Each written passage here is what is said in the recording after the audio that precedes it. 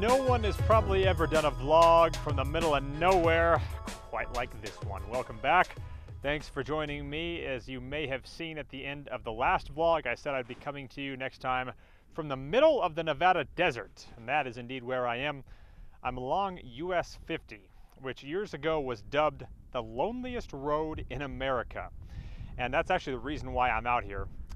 Those of you who have been subscribed to this vlog for now any amount of time may have realized that this vlog isn't the only thing that'll show up under this feed. There's also my Silver State Sights series, which I do for Colo 8 News Now. And it's something that I thought of last year, and it's really been the thing that I'm the most proud of as a reporter at Colo 8. Because I go all around the state and I find cool places that I think people would like to check out, and I do a profile on those places. So far, I'm 10 episodes into it. This will be the 11th. I'm on this trip now. I'm going to be shooting episodes 11 and 12. Episode 11 is on the loneliest road in America, US 50. And then episode 12 will be on a really cool hotel casino in Ely, Nevada, which is a very small town in the middle of nowhere that you'll see coming up here in just a bit. The Hotel Nevada. As it's called, one of the historic sites throughout the state. So that's what I'm doing now. We'll get to some cash game action, some hands I played recently that I want to discuss, and give you a look at rural Nevada like you've probably never seen before.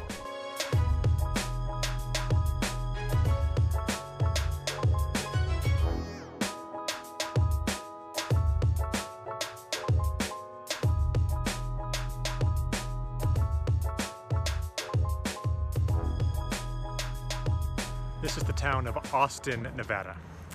You won't find a Ritz-Carlton here, to say the least.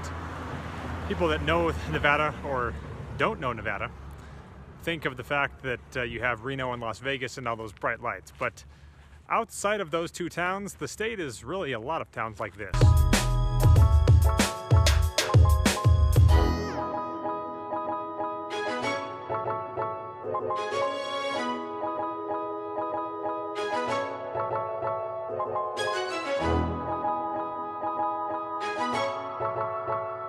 Here inside the International Bar and Cafe in Austin, Nevada. And if you're wondering, by the way, how long this place has been around, 1863 it was first built.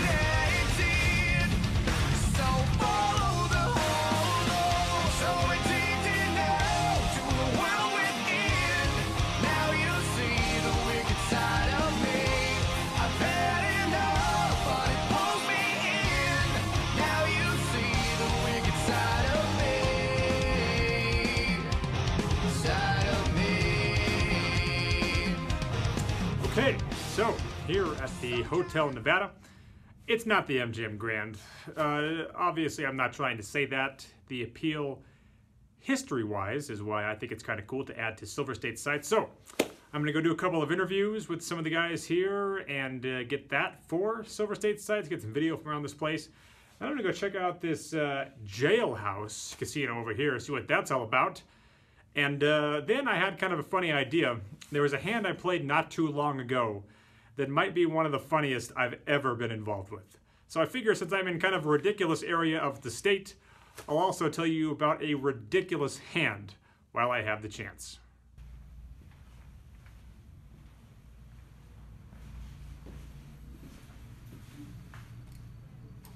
This place was built in 1929, so the elevators are going to take forever. They should just have stairs that are not fire exits. Stairs you can just take whenever you want. I don't understand why more casinos don't do that.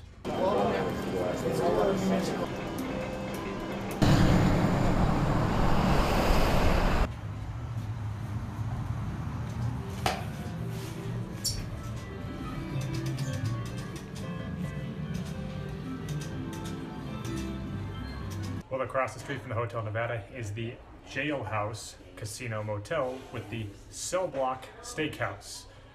Hopefully this is as close as I'll ever come to actually being in one of these cells.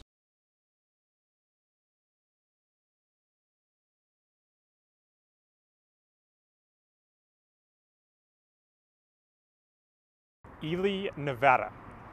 Right in the middle of the state along Highway 50, and that is the Hotel Nevada.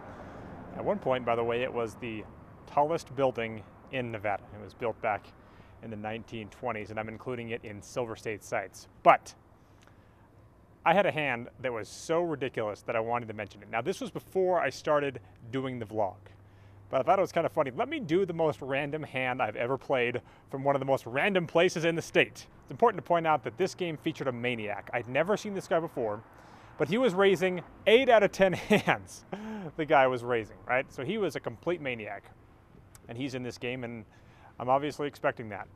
So this hand happens where we get a limp from under the gun. A guy who I'd seen before, didn't really think much of him, didn't really know much about how he plays either way.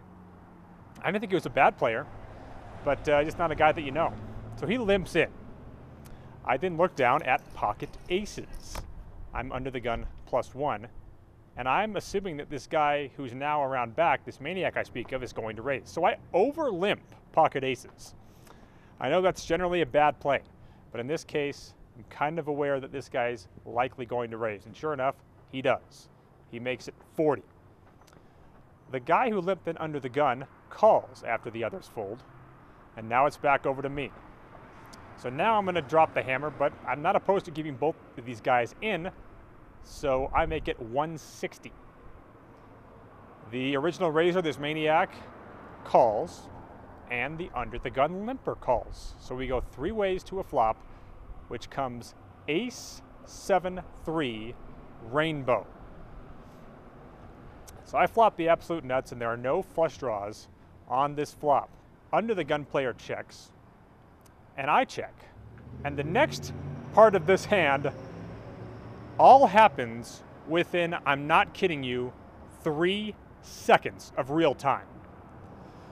I have both these guys covered, but not by a ton. I'd say that we're about 700 effective in this hand.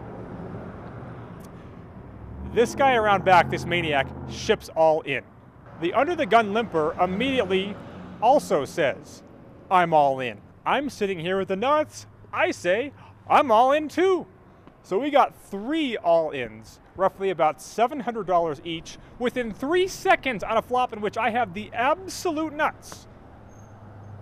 Pretty good spot, right? Well, let's not start sucking each other's dicks quite yet. The guy who had raised never actually showed his hand. I turn over the aces, though. Given the fact that we're all in, I'm hoping these other guys will turn over their hands as well. There's 1 diamond on this flop. Ace, 7, 3, rainbow. The board comes out the 9 of diamonds and the jack of diamonds. Still assuming I'm probably good despite these running diamonds. The guy that had raised, clearly pretty frustrated, he sees that I have the set of aces and he throws his hand away. He would later claim to have a set of 7s, which I never believed. And then we get around to our under the gun limper, who turns over, I'm not kidding you, 8, 3 of diamonds. The OCTO CRAB, as the hand has now been dubbed. It's become somewhat famous around Reno as a result of this hand. Look, I'm not here to complain about bad beats. I don't want to be that guy who's trying to tell my bad beat story. I've had a million bad beats, as I know all of you have too. And I'm not going to tell them on this vlog, hardly ever. But you just never see a hand like that where you get all in, all in, all in within 3 seconds. So you're holding the nuts, and you lose to the OCTO CRAB. Some kind of rage is taking a hold of me, and I cannot be saved. Some kind of rage, and I don't think I can change my self-destructive ways. Do you follow the whole road when you feel like you're all alone? way back in Austin, Nevada. We've hit snow, and a lot of it.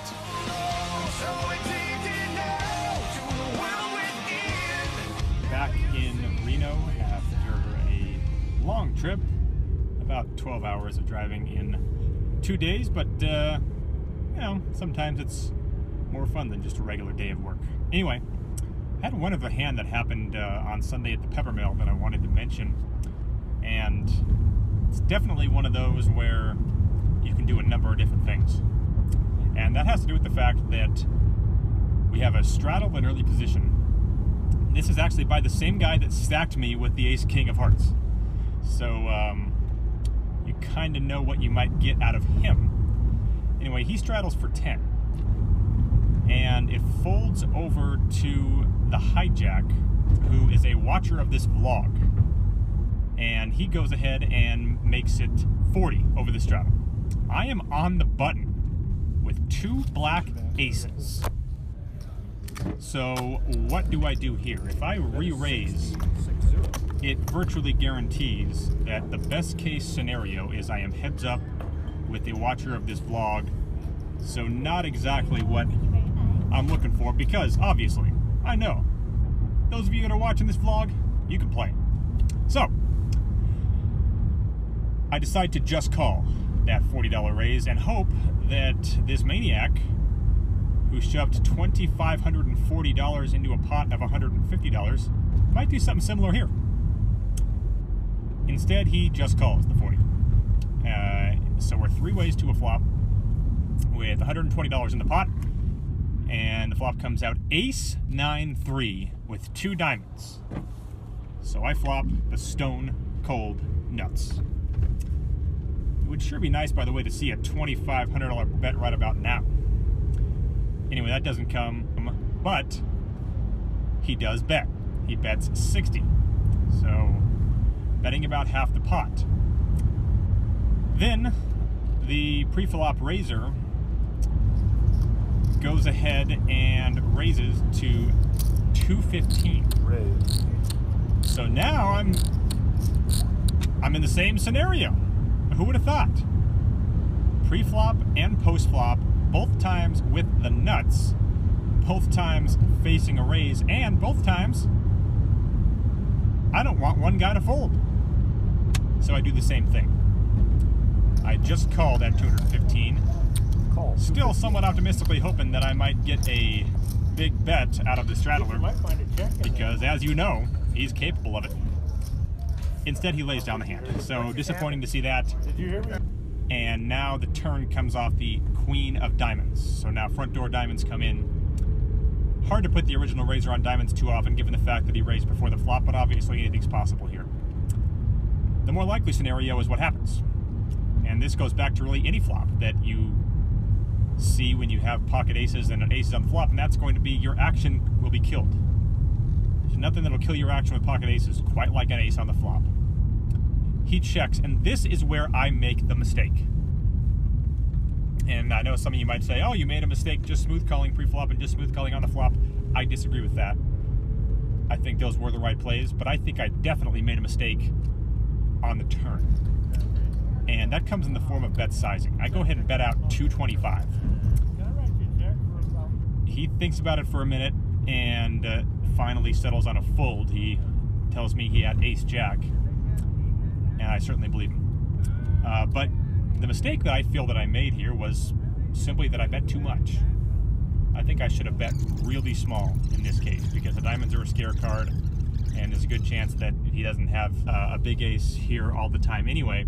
In this case he did, but you don't want to lose him in that spot. So I think I should have just bet 100 or so.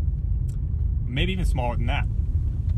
I'm a big fan of the small bet in a lot of times, so definitely not happy with that result, and more importantly, not happy with my play on the turn there.